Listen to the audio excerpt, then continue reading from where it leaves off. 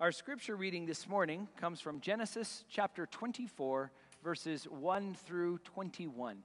It is a long scripture, and so I'm going to actually intersperse it in the sermon as we go through the sermon. But if you'd like to follow along and you have a Bible handy, feel free to look up Genesis 24, 1 through 21. If you don't have a Bible but you have a smartphone, you can also use that to do a Google search on Genesis 24, 1 through 21. Either way, we hope you'll follow along with us. And now, as we prepare to hear God's word, let us go to the Lord in prayer. Lord, you have taught us in the scriptures that the grass withers and the flower fades, but your word endures forever. Now may the words of my mouth and the meditations of all of our hearts be acceptable in your sight, our rock and our Redeemer. Amen. Our story this morning begins with the father of the Jewish faith, Father Abraham, and his desire to fulfill a promise that God made to him when he was younger, that his descendants would be as numerous as the stars in the sky or the sands of the sea. So we begin with verse 1. Now Abraham was old, well advanced in years, and the Lord had blessed Abraham in all things. Stop right there for a minute. All things but one. If you want for your descendants to be as numerous as the stars in the sky, you need descendants. You need children and grandchildren. And at this point in his life, and this is way advanced, Abraham's life is nearing a close, he had two sons. One of his sons, Ishmael, is out of the picture completely. His one remaining son is Isaac, and Isaac is not married and doesn't have any children of his own. So that descendants as numerous as the stars piece is starting to look a little bit sketchy. And so, verse 2, Abraham said to his servant, the oldest of his house, who had charge of all that he had, "Put your hand under my thigh, and I will make you swear by the Lord, the God of heaven and earth." This, by the way, is kind of like the pinky swear, or raise your right hand and swear in the ancient Middle East. Putting your hand underneath someone's thigh was just part of the way you make a vow. So, I will make you swear by the Lord, the God of heaven and earth, that you will not get a wife for my son from the daughters of the Canaanites, among whom I live, but will go to my country and to my kindred and get a wife for my son Isaac.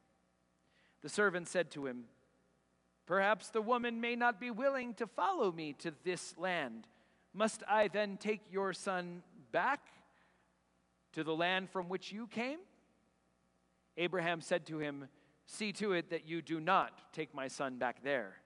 The Lord, the God of heaven, who took me from my father's house and from the land of my birth, and who spoke to me and swore to me, to your offspring I will give this land.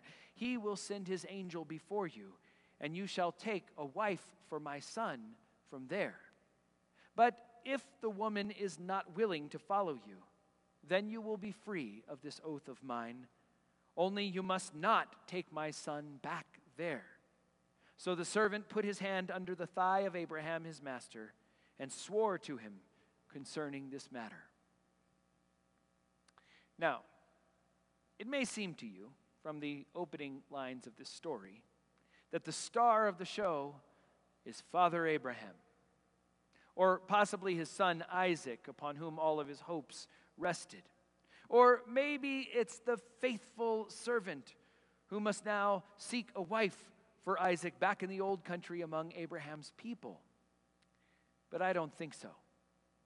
I think the real star, or stars, are about to be introduced in the very next verse. Verse 10. Then the servant took 10 of his master's camels and departed, taking all kinds of choice gifts from his master, and he set out and went to Aram Naharaim, to the city of Nahor. So here we meet the real heroes, the real driving force behind our story, the 10 camels. Yes, the camels. Why? I'm so glad you asked. Let me take a moment to talk about camels in the Middle East. We'll start off with the word camel itself. It's one of those rare words in English that comes to us directly from the Hebrew language. The word for camel in Hebrew was gamal.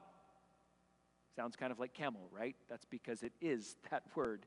When the ancient Greeks conquered all of the Middle East, they took that name for this strange animal from Hebrew and they took it into their own language as camelon. And then later the Romans came and they conquered the Middle East, and camelon became camelus, and that found its way eventually into English as our word camel. So today we still call this ancient animal the very same thing that Abraham would have called it all those thousands of years ago. But there's more. In ancient Hebrew and all of the Middle Eastern languages that are part of that family that came before even Hebrew, letters were originally pictograms, kind of like Egyptian hieroglyphics, where each picture represented a sound, but also an idea, a concept, a thing that was important to the culture. So the first letter of the Hebrew alphabet and several related alphabets in the Middle East is Aleph, and it's a pictogram shaped like the head of an ox with horns. Oxen, or cattle, were the primary form of currency and food in the ancient world, and so Aleph, the first letter, is one of the most important things. The second letter in the Hebrew alphabet is Bet, and Bet is a pictogram representing a house. The Hebrew word for house is Bet, as in Bethlehem, house of bread. And so these first two letters, Aleph and Bet, are where we get our word alphabet. Aleph, Bet, alphabet.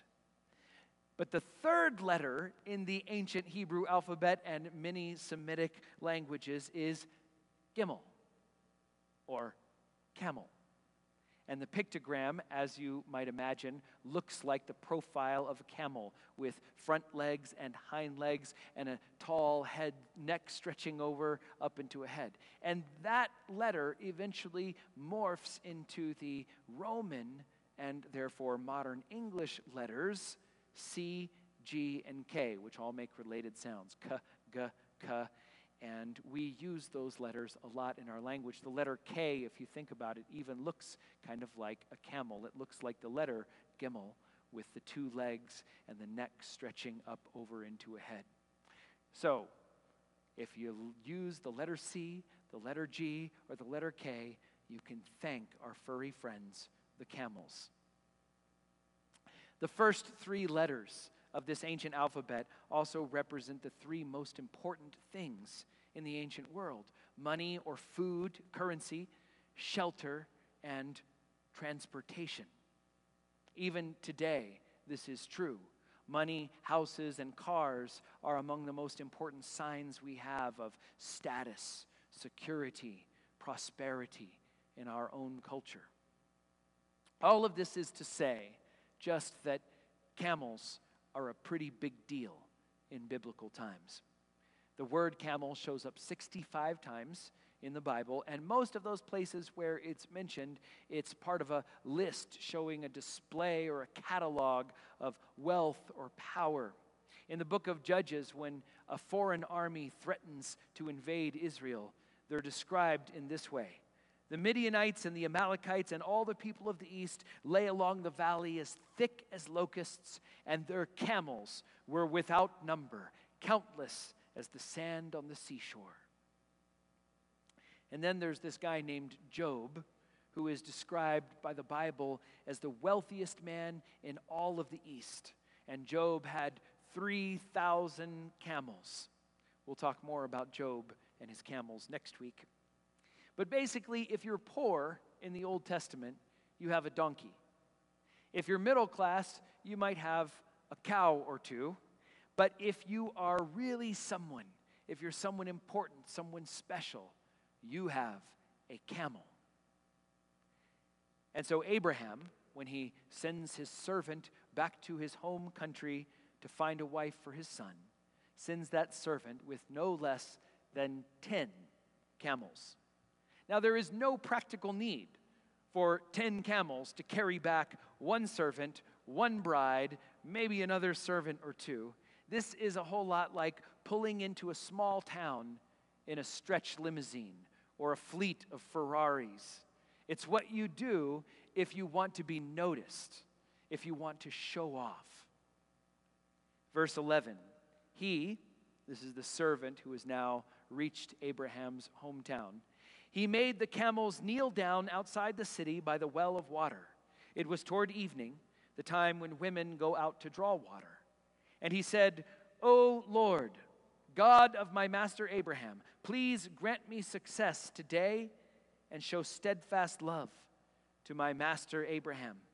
I am standing here by the spring of water, and the daughters of the townspeople are coming out to draw water. Let the girl to whom I shall say, 'Please offer your jar that I may drink,' and she shall say, 'Drink, and I will water your camels.'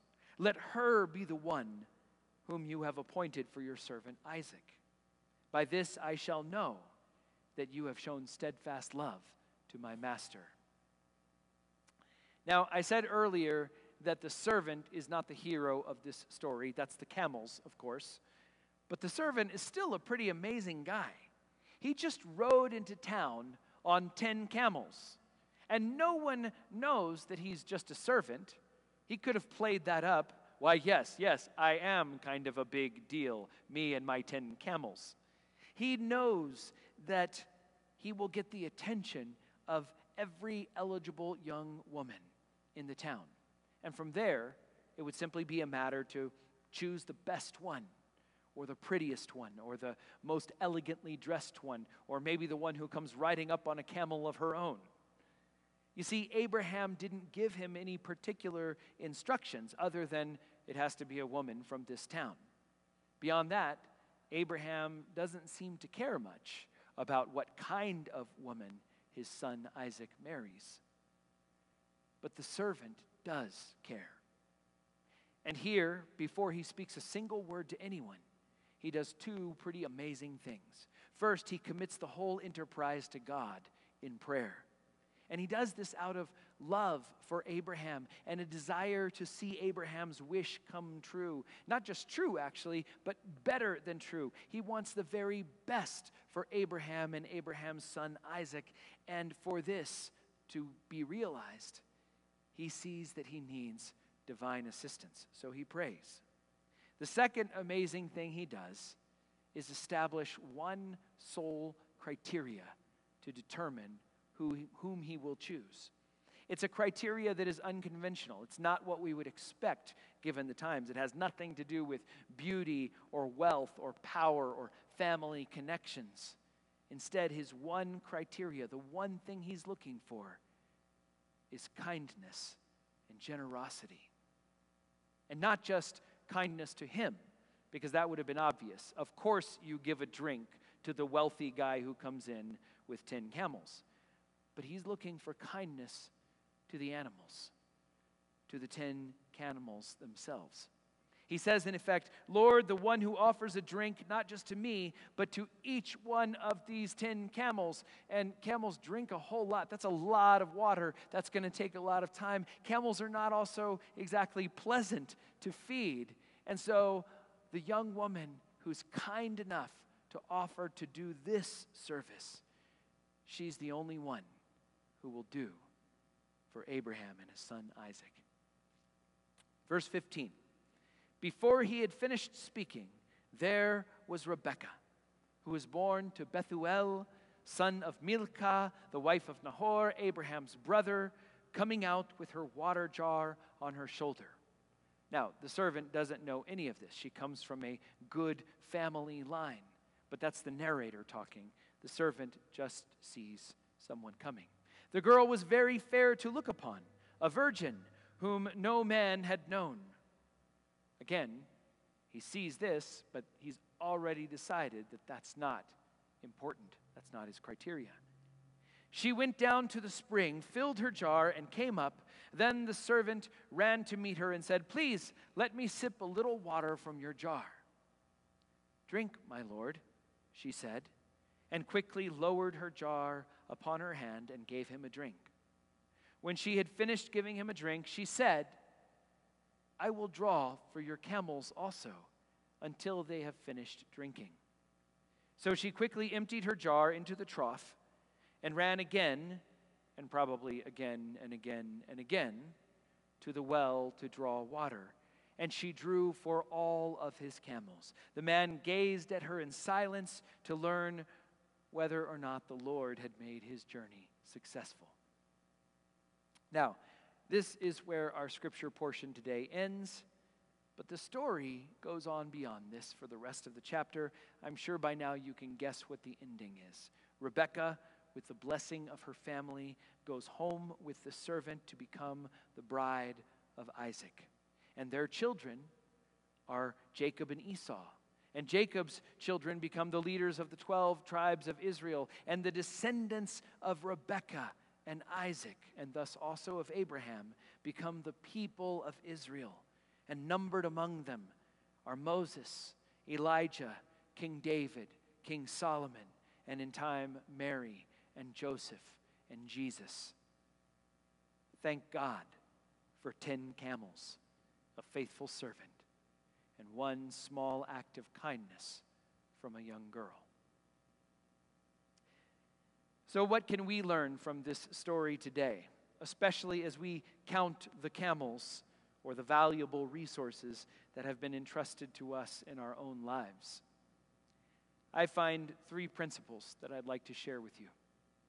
We'll start with Abraham. The camels, after all, were his resources. He didn't really need to send 10 camels to accomplish this task. That was a risk on his part.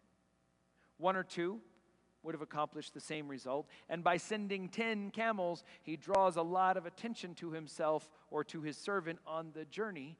It would have been a good target for raiders. Or the servant himself could have taken all 10 of the camels and all of those gifts and sold them somewhere and retired wealthy in some foreign country, never to see Abraham again. I'm sure Abraham was aware of these risks, and yet knowing the importance of the task, he still chose to send 10 camels. So here's the first principle. Invest your camels most heavily, most generously in the things that matter most. For Abraham, that meant his family, his future, and most of all, in God's promises.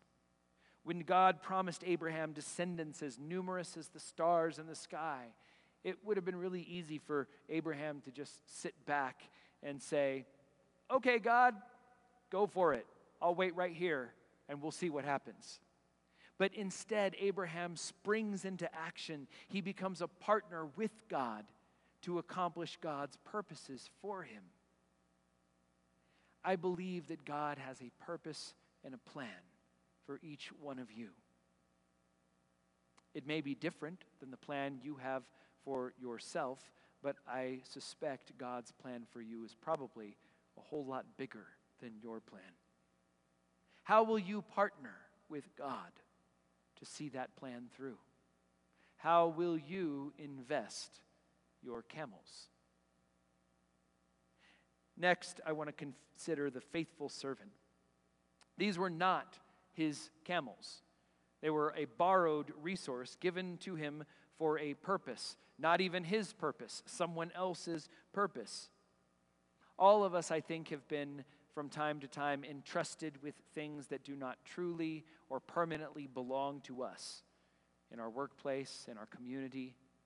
Even the act of raising children is kind of like this. Our children belong to us only for a season and for a sacred purpose. So the faithful servant, then, I think, is a great example of what we are called to do with resources that are not our own. With great humility, seeking God first, with ingenuity and creativity, with genuine love for his master, he goes beyond what is expected of him. He brings back all 10 camels, and he brings back a bride beyond compare, beyond Abraham's expectations. So here's the second principle. when you deal with other people's camels, give back more than you were given. This will make people love you and respect you and want to deal with you. And it will make your Father in heaven proud of you too. Finally, let's consider the young girl, Rebecca. She had no idea who the camels belonged to, but she knew that they didn't belong to her. They weren't even a borrowed resource for her. They were just someone else's camels. But because of her generosity and kindness and thoughtfulness, all 10 of those camels and all of Abraham's camels and Abraham's and Isaac's wealth would someday belong to her and to her children. So the third principle is my favorite one of all.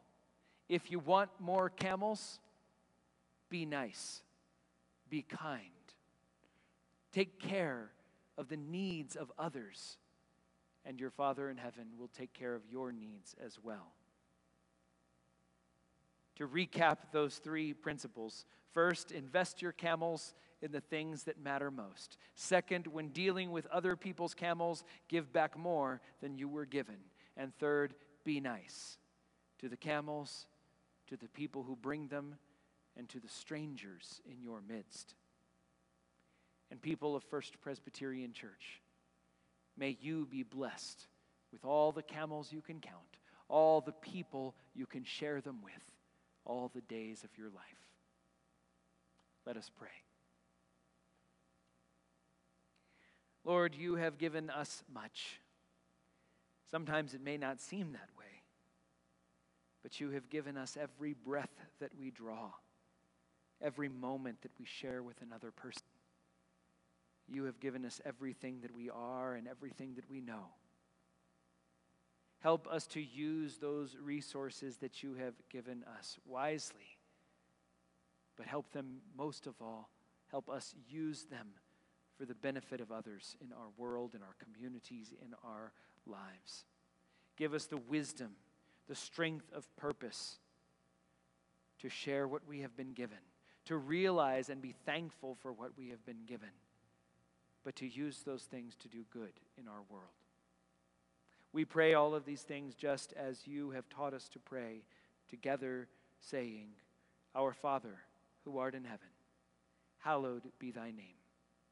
Thy kingdom come, thy will be done, on earth as it is in heaven. Give us this day our daily bread, and forgive us our debts as we forgive our debtors. Lead us not into temptation, but deliver us from evil. For thine is the kingdom and the power and the glory forever. Amen.